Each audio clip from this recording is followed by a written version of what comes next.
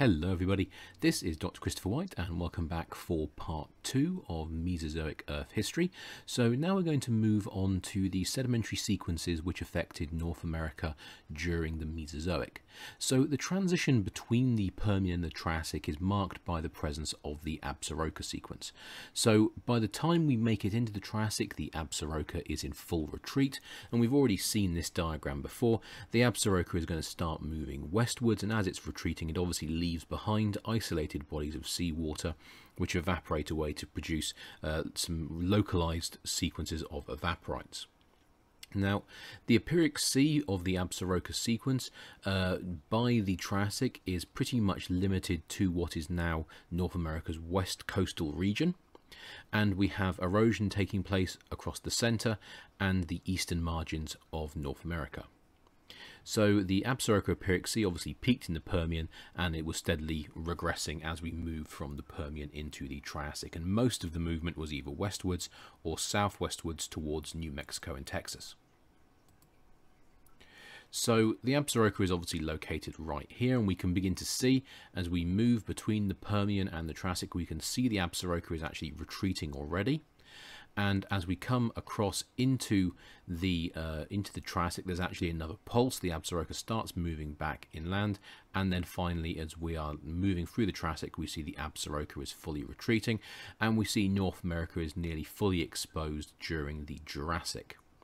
Now, as we essentially at that point, we're going to have another marine transgressive event, which is going to cover over North America, and this is going to give us the Zuni sequence. So in terms of the Absaroka Sea itself, as we've already discussed, the large amounts of sediment which were coming off the erosion of the central and eastern portions of Laurentia meant the Absaroka Empiric Sea was dominated by detrital sediments, and of course this had the effect of inhibiting carbonate formation in a big way, because obviously in order to form large amounts of carbonates, one of the things you really need is nice clear water. And of course the problem we're having at this point is the water in the Absaroka Empiric Sea would have been absolutely stuffed with fine suspended clays and silts in the seawater, so the water is going to be quite murky. So this obviously differs significantly from the earlier transgressive events which covered North America during the Paleozoic, because of course we know that these Empiric Seas were essentially clear, shallow and warm, and so they would have been perfect for carbonate formation. So we know the Soak, the Tippecanoe and the Kaskaskia, they were all carbonate dominated seas. In terms of the Absaroka, it was dominated by clastic sediments, mostly muds and sands. So what about the Zuni sequence? Well, the Zuni transgression begins in the Middle Jurassic and it extends all the way through into the early Paleogene, so it goes through into the Cenozoic. Now, like the Absaroka, it was not a complete transgression. So if you remember, the Soak, the Tippecanoe and the Kaskaskia pretty much resulted in all of the United States being underwater and a substantial portion of Canada being underwater. In the case of the Absaroka, we had large portions of the United States and Canada above sea level, and obviously this meant we could create large quantities of clastic sediments through erosion. And the same thing is going to happen during the Zuni transgression, so it doesn't cover over all of North America or Canada, so there's plenty of rock to be eroded, so there's plenty of clastic sediment moving around. Now, this the amount of clastic sediment moving around at this point is very, very high, because we have the formation of the Rocky Mountains starting. And obviously, as you know, any elevated terrain is going to naturally erode quite quickly, so the formation of a mountain range is going to lead to large amounts of erosion and obviously the production of substantial quantities of clastic material. So the Zuni sequence was driven by a transgressive event which was likely the result of mantle plume activity forcing spreading ridges upwards. So obviously we know that spreading ridges in the middle of the oceans, which we also refer to as divergent plate boundaries, actually are higher than the surrounding seafloor. They can be about 1 to 1.5 kilometers higher than the seafloor either side. Now, this is primarily because underneath the ridge we have large quantities of magma. And obviously magma is naturally buoyant, it wants to rise, and so the upwards force of this magma wanting to rise pushes the crust up. Now, what we think was happening in the Mesozoic is that these spreading ridges were becoming extremely active, which meant there was large quantities of magma trapped underneath the ridge. And by large, we mean huge quantities of magma. Now, this would have pushed the spreading ridges up even further.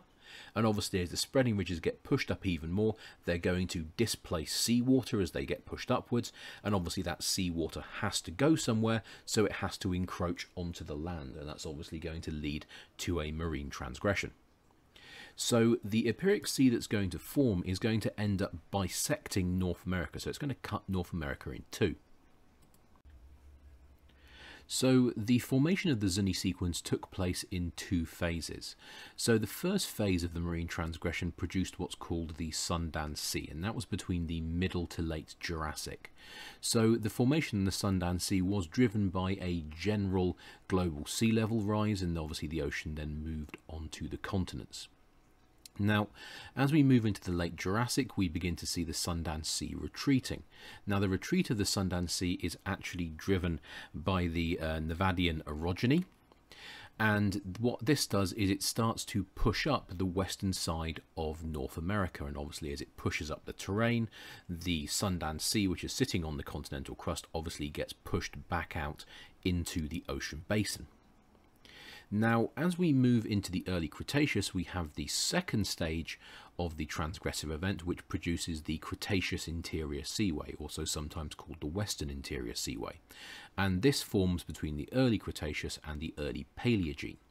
Now, this transgressive event is driven by the change in height of the spreading ridges. And now we've already discussed, this is due to the trapping of large amounts of magma underneath these spreading ridges. And they actually push the spreading ridges up so far that we think it might have led to an increase in sea level of about 250 meters. So that's a very substantial increase in sea level. Now, obviously, this very substantial sea level increase is going to lead to the seawater transgressing back over the continents. And so even though the western side of North America is being pushed up due to subduction, it's still not enough to stop the sea coming back onto the land, and that's going to lead to the formation of the Cretaceous Interior Seaway. Now, at the end of the Cretaceous, or the end of the Cretaceous going into the early Paleogene, should I say, the spreading ridges begin to subside, so the amount of magma trapped under the ridges begins to drop. And this, of course, means that the spreading ridges begin to decrease in height. That means essentially the seawater is now being allowed to move back into the ocean basins, and we see the Zuni transgression retreating. So here's our situation in the early Jurassic. So what can we see? Well, obviously we've got Gondwana down here, we've got North America here, Europe's over here, and we can see we have the ridge beginning to form over here. We can see we have a subduction zone established along the western margin of North America, and we can see that we have the formation of the early Rocky Mountains, the Proto-Rockies down here. So as we move into the middle Jurassic, we can begin to see the Sundance Sea transgressing onto the continent of North America. And we can see it starts off up here in the northwest, and it steadily moves southwards into the central plains of North America. And we can see that it actually starts to bifurcate and go in two directions. One limb starts to take it down here towards what is now modern day California, and the other limb starts to take it into the central US. Now, obviously, we can see the terrain, which is being pushed up by the subduction zone over here, does not get inundated because obviously it's higher than the seawater. So as we move into the late Cretaceous, late Jurassic, sorry, I do apologise, we can see the Sundance Sea is now retreating, and this is because we have the Nevadian orogeny taking place here along the western coast, and that's really pushing up this area of continental crust. So as this entire area starts to go up, obviously the seawater is forced to drain back into the ocean basin. So by the early Cretaceous, we can see we have the establishment of high ground over here, and we can see that the center of North America is dry. So there's been a more or less full regression of the Sundance Sea. So now as we move into the Cretaceous, we're going to see these spreading ridges being pushed upwards. That's going to displace seawater from both the Atlantic, the Arctic, and what will become the Pacific, and that seawater is now going to have to move somewhere, so it's got to go onto the land. And you can pretty much see the areas through which this seawater is going to go, because you can see we have high ground here. We still have some high ground there, and a bit of high ground here as well, and so that means this area here is going to be the prime location for the marine transgression. So by the time we make it to 115 million years ago, so we're still in the early Cretaceous, we can see that there's been a very large marine transgression. We can see that it's coming in from both the north and the south, and it's almost completely bifurcated North America. As you move into the middle Cretaceous, we can still see this body of water. It's still present. Remember, the spreading ridges are still up, so that's still displacing water onto the land. And then as you move into the late Cretaceous, you can see we have the most extensive covering of North America during the Zuni transgression. So we have a complete bifurcation between the Arctic Ocean up here and the Gulf of Mexico down here. And we even have another limb which is coming off across what is now Hudson Bay into what is now the North Atlantic. By the late Cretaceous, so 65 million years ago, so the Cretaceous tertiary boundary, we can see that the Western Interior Seaway is now in complete retreat, and it's heading southwards towards the Gulf of Mexico and northwards towards the Arctic Ocean. And of course, this is driven by a combination of subsiding seafloor spreading ridges and also the formation of some ice at the poles, which is helping to lock up water so it can't return to the ocean basins. So now we need to start thinking about the effects on global climate and ocean circulation patterns that the breakup of Pangaea is going to have during the Mesozoic. So by the end of the Permian, Pangaea extended pretty much from pole to pole. It covered about a quarter of the Earth's surface, and it was surrounded by a single massive ocean basin which contained the Panthalessan Ocean. Now, we also know there was also the Tethyan Ocean Basin, which was located along the eastern margin of Pangaea, but that was noticeably smaller than Panthalassa.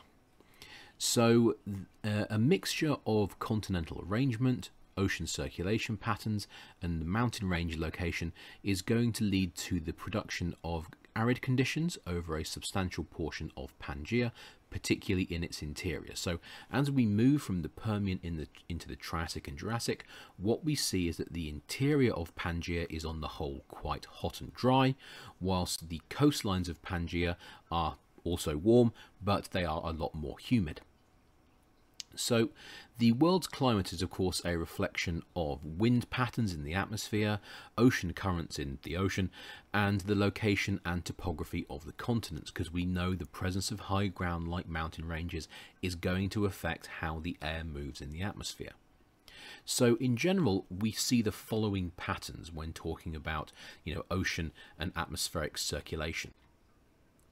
So the first pattern that we see is that dry climates occur on large land masses and in areas which are remote to sources of moisture. So a source of moisture would be the sea, an ocean, or maybe a large lake. And of course this makes a lot of sense.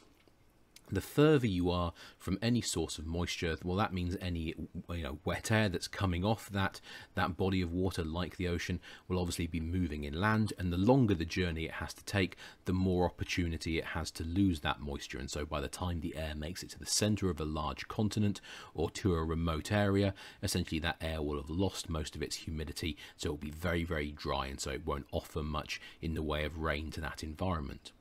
Now also we're going to have dry areas forming where we have some kind of barrier to moist air, so that would be something like a mountain range. So as we've already touched on, as a mountain range gets hit by the air has to do one of a couple of things. It can either try and go around the mountain range, which is a bit tricky, or it can try and go over the top, and normally it takes the second option. So as the air tries to rise over the top of the mountain range, obviously temperatures are going to decrease. This is going to encourage the water in the air to begin to nucleate, so it's going to start forming precipitation, and so the water is going to leave the air in the form of rain or snow. And so this means by the time the air makes it over to the other side of the mountain, it will have dumped a substantial portion of its moisture, and so the air on the opposite side of the mountain will be quite dry. So once again, that air isn't going to offer much in the form of rainfall to the area on the opposite side of the mountain. Now, in terms of areas where we see a wet climate, well, unsurprisingly, we tend to find those environments near large bodies of water. So that's not really a huge shock. We also see them in areas where the prevailing wind direction will carry moist air over the continents. Now, in both of those cases, not really surprising. Now, what we can do is we can infer past climatic conditions based on the presence of certain climate-sensitive sedimentary rocks. So some of the things we might look for are rocks like the evaporites. So we know that evaporites will only form in areas where we have a restricted body of water, typically in arid conditions. So if we find evaporite horizons, we can say, right, the climate in this area was probably hot and dry. Same goes for red beds. So red sandstones are on the whole produced in arid or semi-arid regions. We would also obviously look for other features such as the presence of meter-scale crossbeds, asymmetrical ripples, maybe reptile trackways or fossils, and then we would combine all of that together to say, right, well, these rocks were clearly forming in a hot, arid environment. Obviously, the presence of coal tells us that the environment was likely to have been very, very humid. The environment was likely to have been inundated with water. Now, the coal-forming climates can either be hot or cold. However, most coal formation tends to take place in warm environments. So normally if you see a layer of coal in your sedimentary sequence, chances are that layer of coal formed when the area in question was essentially near the equator, so it was warm and it was partially inundated by the sea, obviously providing the very wet, humid conditions that you really want to form a good quality coal swamp. Finally, the fourth type of rock that we'll keep an eye out for are limestones. So I've already touched on limestone several times, so we know by now that limestones like to form in shallow marine environments with clear, warm water possessing a normal salinity, and those environments are typically located 30 degrees north or south of the equator. So once again, when we find limestones, we know we're probably somewhere in this region, and it also gives us an idea about the climate. It's going to be quite hot, quite tropical. So when we start seeing these rocks, we can actually begin to infer what the climate was like in a certain area. Now, in the Triassic, we see the deposition of extensive red beds with crossbeds, so we can see there were dunes in the area, which would be expected in a desert environment.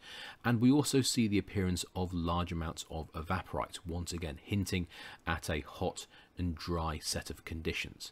And we see these conditions in low to middle latitude. So low essentially is near the equator, to middle latitude is essentially what we might refer to as the temperate zone now. And we see this in North America, South America, Europe and Africa. And that indicates that these continents were located near the equator or just north or south of the equator, and conditions were on the whole quite hot and quite dry.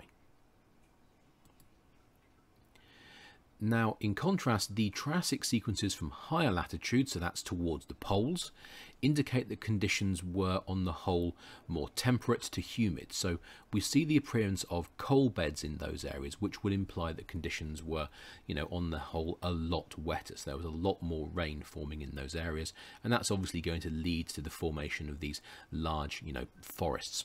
And so those are going to produce quite large coal formations. Now, conditions would have been equivalent to modern-day peat bogs for the former, so when the conditions are a bit more temperate, and tropical wetlands when the conditions are more humid. So, and a modern example of that would be somewhere like the Florida Everglades. So what we can see is that as we get away from these dry conditions by the equator, we start to see the weather becoming more humid. Now, in some cases, obviously, the closer to the equator you are, that's going to be hot and humid, and the further away from the equator you move, obviously temperatures are going to drop a little bit, so you're going to get more temperate humid conditions. In the more temperate humid conditions, you're going to form peat bogs, and in the more hot humid conditions, you're going to get tropical wetlands. Now, even if we have no direct sedimentary evidence, so we don't have any sedimentary rocks that can really tell us about the type of environment, we can infer the probable environment from the position of the continents and from the rocks that we find in proximal locations. So we can look at nearby rocks and we can say, right, well, these rocks are hinting at this type of environment. You know, would that be consistent with where the continents were located at that time and how we think, you know, seawater and the air was circulating?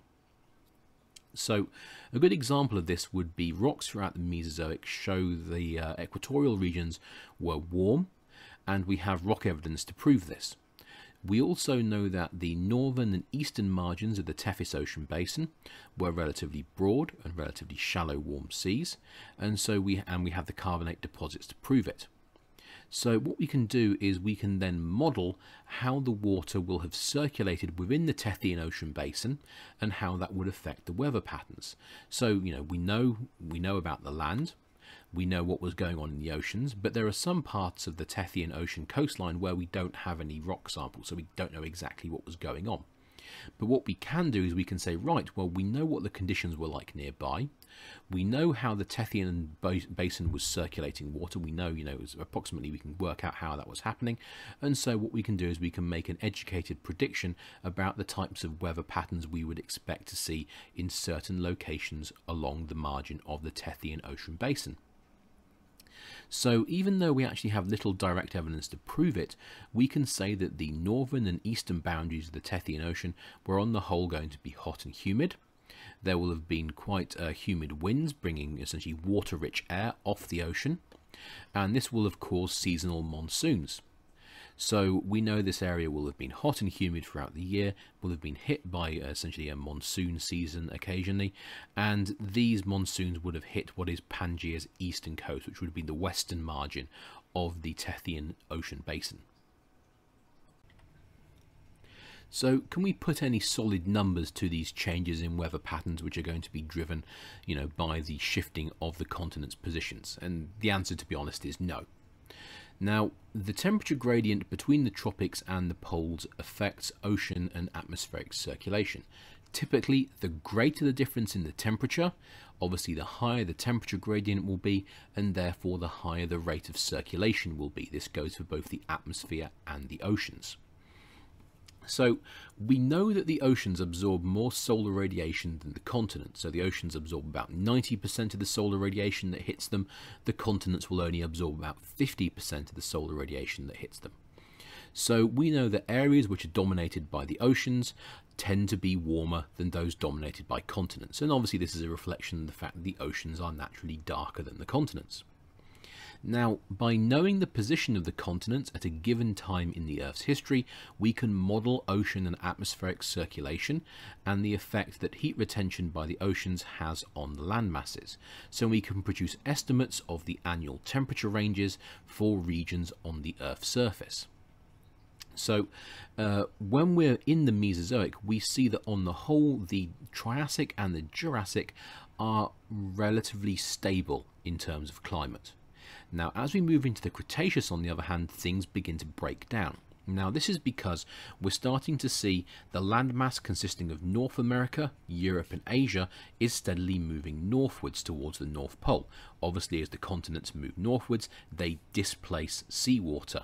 This is obviously going to mean we're replacing something that retains 90% of the solar radiation with something that only retains about 50% of the solar radiation. So as the continents move northwards, we're going to see that driving down the temperatures towards the North Pole. The same thing is going to happen in the South Pole. So we're going to see Antarctica and Australia moving towards the South Pole, displacing seawater, and so that's going to cause the temperature at the South Pole to drop as well. So what this is going to do is it's obviously going to increase the temperature gradient between the equator and the pole, and this is going to lead to higher rates of circulation. So what we begin to see is we begin to see a change in the annual temperature in the northern hemisphere, especially beginning in the Cretaceous. And we also see the establishment of seasons. So we start to see differences in the yearly weather patterns. So we can begin to infer the presence of relatively warm summers and colder, wetter winter periods. So the breakup of Pangaea will of course also produce changes in wind and ocean current patterns. So if we look here, this is our situation in the Triassic. You can see we have our supercontinent of Pangaea, and we can see we have this large ocean basin, the Panthalastic Ocean Basin, and of course we have the Tethyan Ocean Basin right here. And we can see that because the continents are all lined up in one location, we have completely free ocean circulation everywhere else. And so this means that you can take warm water from the equator and you can move it towards the poles relatively easily. And so what this means is, because we have this uninhibited flow of warm water from the equator to higher latitudes, it means water which we would now consider to be quite cold would, at least in the early Mesozoic, have actually been relatively warm. So when we combine the changes in ocean circulation pattern with the more rapid circulation produced by an increased temperature gradient, which we see mostly in the Cretaceous, it's going to lead to the formation of more chaotic weather systems. And this is obviously going to produce more seasonal variation. So this is where these warm summers come from and cold, wet winters. And we can see this when we start looking at the Cretaceous here.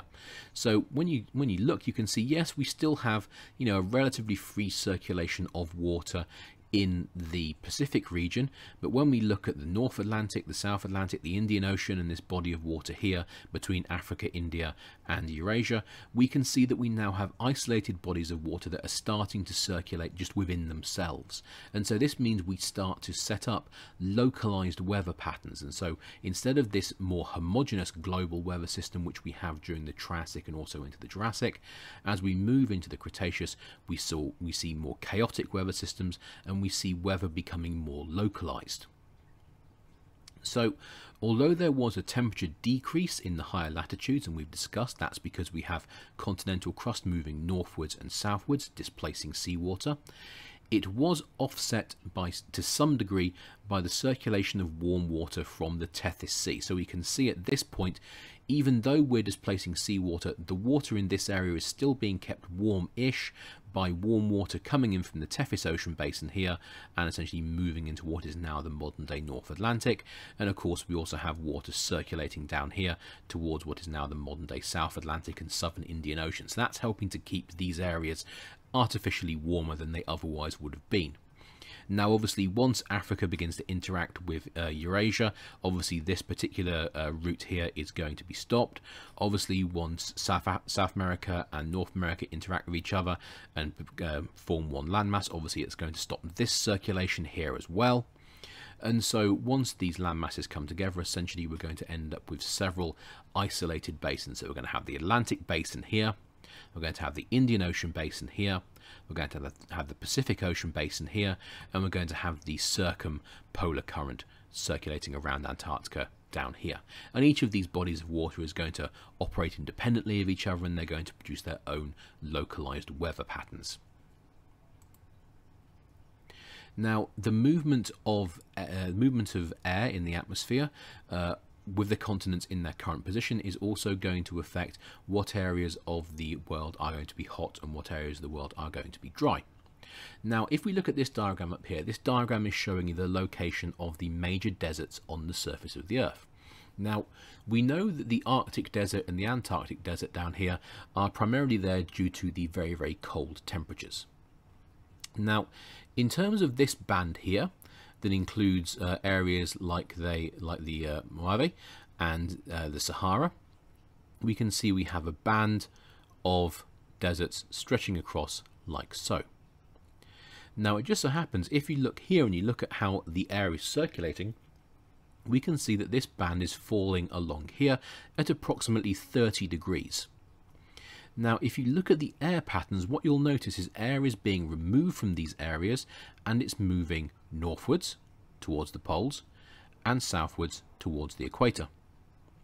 So what's happening is the air is being removed from these locations and it's taking what little moisture there is with it. And so that's helping to keep this band here artificially dry. Now, in terms of areas which are far away from the coastline, so we have areas like the Gobi Desert of Asia or the Colorado Plateau of North America, well, these areas are going to be affected by both topography and the distance to the coast. And so these areas are going to be away from sources of water, and so we're going to see the establishments of desert environments in these very, very deep continental environments. Now, on the south side of the equator, we're going to see exactly the same band forming. So here's 30 degrees south of the equator. We can see that it's lining up quite nicely with deserts like the Kalahari and of course the Australian deserts as well. And this once again is the result of air movement away from these areas towards both the equator and the poles, and essentially this is helping to remove any humid air in that area. It's taking it away, and so that means the air in these bands are becoming artificially dry, and of course that's going to lead to desert formation. So now let's think about what was going on with North America in the Mesozoic. So conditions in the early Mesozoic for North America were a continuation of those experienced in the Permian. On the whole, pretty hot and pretty arid. So terrestrial sedimentation persisted, although we get some rifting occurring and volcanism as North America begins to separate from Africa and South America along what is now the modern day Appalachian Mobile Belt. And so we see a restricted basin forms in the Gulf of Mexico region, and the arid climate obviously causes this restricted basin to begin to evaporate away, so we lose lots of the water, and obviously that's going to lead to large-scale evaporite formation, and this is going to occur in the late Triassic and Jurassic. We're going to see, of course, that global sea level rise in the Cretaceous. That's obviously going to lead to major marine transgressions, and that's going to produce the Cretaceous Interior Seaway, and of course the deposition of sediments associated with the Cretaceous Interior Seaway. So on the western coast of North America, we're going to see a Permian-aged volcanic island arc system suture itself along the west coast of North America during the late Permian to early Jurassic. And this is going to give us the Sonoma orogeny. So what we're looking at is the Cordilleran region underwent a series of orogenies which are going to produce the Sierra Nevada, the Rocky Mountains, and other lesser mountain chains along the western side of North America. And this is all going to be going on during the Mesozoic, and of course, as we've already touched on, high ground tends to get eroded quite quickly, so the formation of a mountain range or mountain ranges is obviously going to produce large amounts of erosion and large amounts of clastic sediment. So these orogenic events are often bundled together, and they're classified as the Cordilleran orogeny.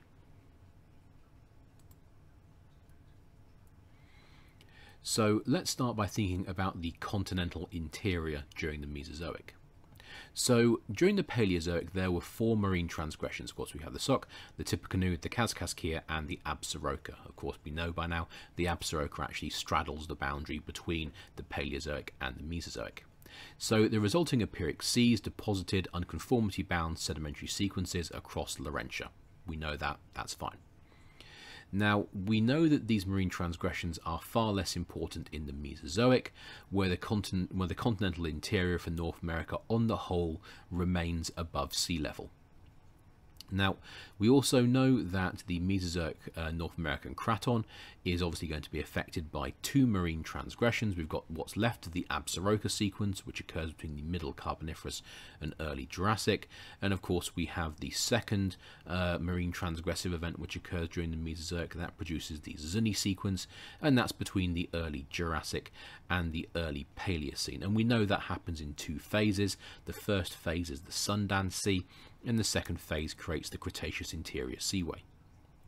Now, neither of these transgressions, the Absaroka or the Zuni, actually manages to fully inundate the continent of North America to anywhere near the same level as we saw in the Paleozoic events. So this obviously means plenty of North America is above sea level. That means plenty of North America is available to be eroded.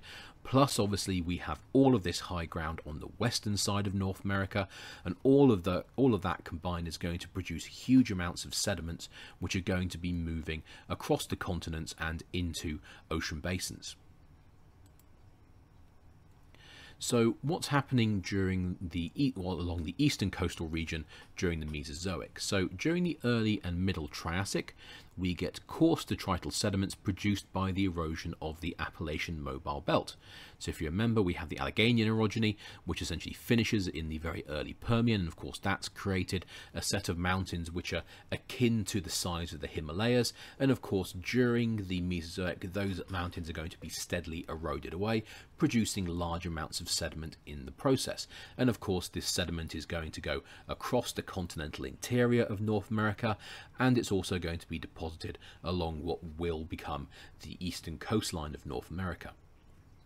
So, as I said, continued erosion of the Appalachian Mobile Belt reduces this once Himalayan scale mountain range to essentially a set of gently undulating hills by the Jurassic and a flat plain by the Cretaceous. Now, in the late Triassic, we begin to see crustal extension due to the mantle upwellings underneath Pangaea, and this starts to cause the crust to rift. So the crust begins to enter extension, so it's being stretched, and as we know, you can only stretch rock so far before it starts to break. Now, when we look at the location of the rocks associated with this rifting, what we can see is we can see them here as these orange areas. We can see them extending from Canada down the eastern side of North America, and this is giving us essentially the approximate orientation of the rift zone. You can see it's orientated approximately northeast southwest. So the faulting that produces this rifting will lead to the formation of a rift valley. Now, if we look over here, we can see a picture of what a rift valley typically looks like. So we have these big fault-bound blocks of rock, so they've got normal faults either side, and obviously movement along the normal fault will cause one block to drop down relative to another block. So if we look at this diagram here, we can see this block has dropped down relative to this block has dropped down relative to this block relative to that block, and so on. And so what you'll notice is we have this very, very distinctive stepped terrain. And we can see that here in this picture. So here's step number one. So this face here is going to be a fault. So that's step one. Then we have another step here. This is going to be fault number two. And then we're actually standing on top of one of the fault-bound blocks here. And so what we see along what is now the modern day east coast of North America is we see a rift valley just like this forming. So we see the formation of normal faults. This obviously causes the crust to drop, and this obviously creates depressions which will begin to fill with coarse clastic sediment. Now the sediment is relatively coarse because what happens is of course as the ground begins to drop, you end up creating high ground, and high ground naturally erodes faster than lower ground. So these higher portions of the rift valley will erode, and they will produce sediment that gets deposited into the rift valley. So the sediment being produced is a mixture of red terrestrial sediments, and they're pretty poorly sorted. So it's a mixture of conglomerates and quite coarse sandstones called arkoses. So the red colour is highly probably caused by the fact that these sediments are being deposited into arid or semi-arid conditions. And of course, as we've discussed, this isn't a huge surprise because the area which is now the modern east coast of North America would have been pretty much, you know, right in the center of the northern portion of Pangaea, so conditions would have been surprisingly dry. So this mixture of sandstones and conglomerates is referred to as the Newark group, and it forms most of the sedimentary fill which goes into the Rift Valley. Now also, because we're thinning the continental crust here, that will lead to the partial melting of the underlying mantle. We also have the presence of mantle plumes underneath this region as well, so both of those are going to contain mafic magma. And so some of that mafic magma is going to make its way towards the surface using the faults as conduits. And so we're going to see the emplacement of numerous dikes and sills within the Newark sequence. And all of this is indicative of rifting. So after the initial coarse rifting, we're then going to get a continued extension, and this is going to lead to the formation of smaller fault-bound blocks like you can see here. So the deposition of much of the Newark group started in the late Triassic, when the Rift Valley really began to establish itself. So remember, although rifting began in the early Triassic, we don't really see a particularly pronounced surface expression of that rifting until the late Triassic. And obviously, in order to produce most of the Newark group sediments, we need the high ground to be, there to be eroded. And so we don't get the high ground until the late Triassic. Now, we actually get some areas of the Newark group aren't actually being deposited until the early Jurassic, and that's because the Rift Valley didn't just open in one event. It was a steady opening, a bit like undoing a zipper. So this likely reflected the opening of new valleys within pre-existing the rift, or the opening of new portions of the rift as it grew, as I just said. Now, as well as the detrital sediments, these sandstones and conglomerates, we obviously have the emplacement of lava flows, and these lava flows are going to be mafics, they're going to be basalts, and we're going to have the emplacement, obviously, of dikes and sills within the Newark group itself. That represents essentially the plumbing which is bringing the lava to the surface so it can be erupted. So, as the rift widened, eventually the margins of the rift became passive continental margins, and the rift itself began to fill with seawater. Eventually we had the formation of a spreading ridge in the middle of the rift, at which point oceanic crust started to be made, and that's when we have the Atlantic forming. So by the early Cretaceous, along the east coast, the highlands were gone. So we had, the Appalachians had been reduced to a set of gently undulating hills. However, in the middle Cretaceous, we begin to see the Appalachian area actually begins to be uplifted a little bit. And this produces a new round of erosion which deposits an additional 3,000 meters of sediment onto the passive margin that becomes established along what is now the modern-day East Coast. So, just to give you some idea, so these are the sediments of the Newark group here. You can see it's a mixture of horizontally bedded red sandstones and also, quite fine red conglomerates. But within them you can see we have this. So this is a sill, this is a palisade sill, and this is going to consist of mafic igneous rock. So this represents essentially a conduit through which magma was moving in an attempt to make it to the surface so it could be erupted and obviously form basalts.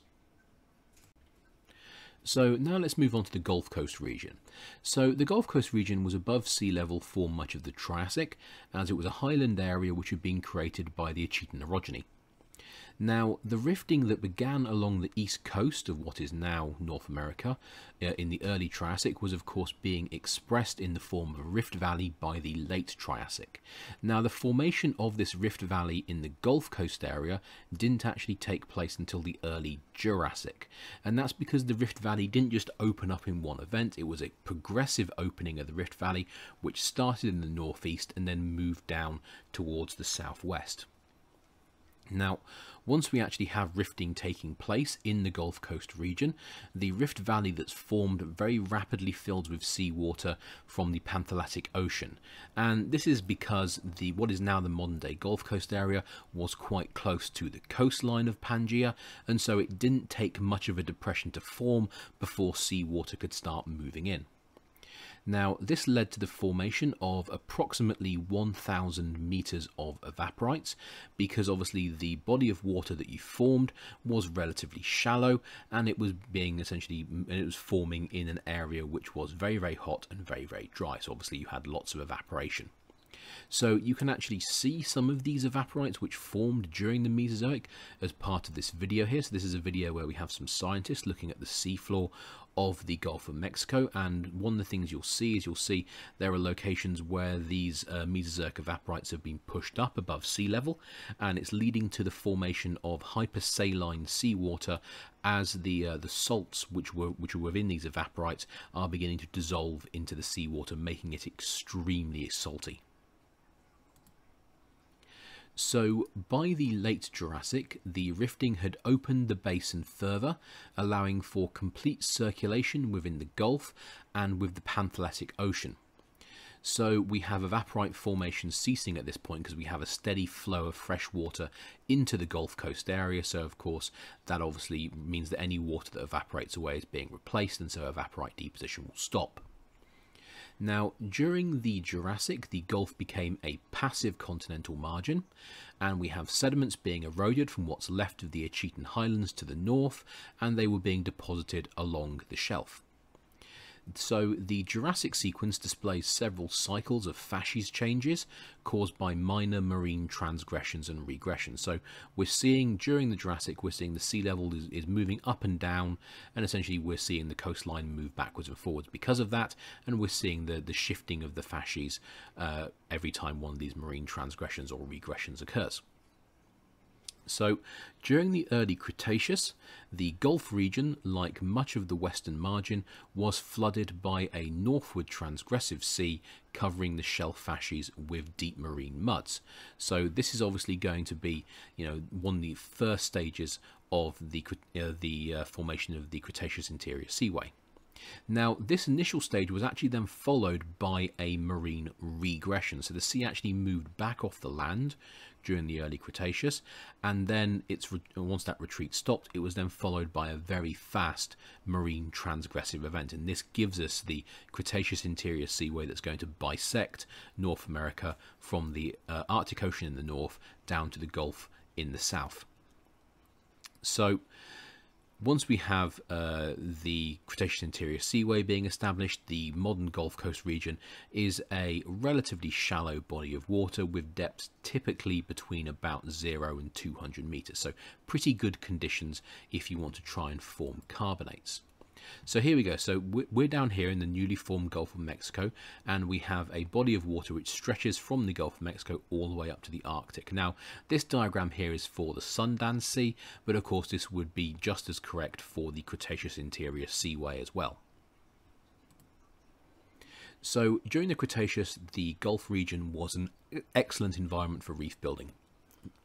So we had warm water, it was shallow, it was pretty clear. We're 30 degrees north or south of the equator. You can't really ask for much more.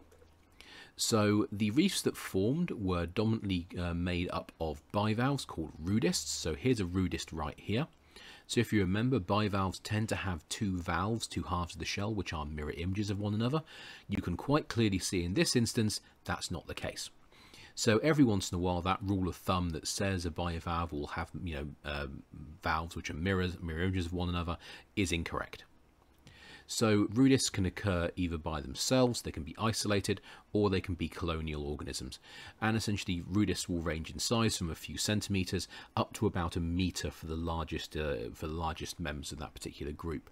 And so they can create very, very extensive reef communities going on for tens or hundreds of kilometers in length, and they can be hundreds of meters in height. So due to the large size of most rudists, it actually ends up with the formation of a highly porous limestone, because the reef sediment is just a mixture of mostly rudist fossils. And so these rudist skeletons, they just fall over. They're all randomly orientated, and because they're so big, it means you get big gaps in between them, and that means that what you end up with is a very, very porous limestone. And this limestone is an excellent reservoir for hydrocarbons, so oil and gas. And so just so you can see here, we have a pair of rudists. We have one over here and one over here. So in this one, you can actually see the top of the rudist has been lost, so you can see the edge of the shell here coming around there. And in this case, you can actually see the lid of the rudist. You can see it as this honeycomb-like structure. So part of it's been lost, but you can just about see what's left. And this is a particularly good example here, where you can see the horn-shaped lower valve and this flatter valve, which essentially forms the lid. So in terms of the general breakdown for the Gulf Coast region during the Mesozoic, so obviously this is going to be the area to the north, and this is obviously going to be towards the south. So what we have here is we have a sequence of carbonate lagoon sediments. So we have a mixture of fossiliferous limestones, mollusk limestones. We have some sequences of of carbonate mudflats. We then obviously have our carbonate barrier, which is going to be our reef, which is going to be made of these rudists. And then in front of it, of course, we're going to have our continental shelf sediments, which once again, because this area is dominated by carbonates, the carbonate shelf sediments are also going to be dominated by carbonates, because material is going to be coming off the carbonate shelf down the continental shelf here. So finally, for sedimentation, what about the western region of North America during the Mesozoic?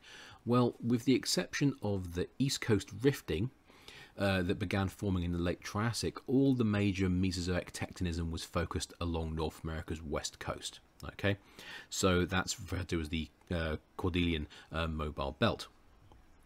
So the west coast was also the site of two major seaways, one during the Jurassic, one during the Cretaceous. So we have of course the Sundance Sea and the Cretaceous Interior Seaway. So what we have is a situation where we have a large quantity of high ground here, which is going to be actively eroded, producing large amounts of sediments.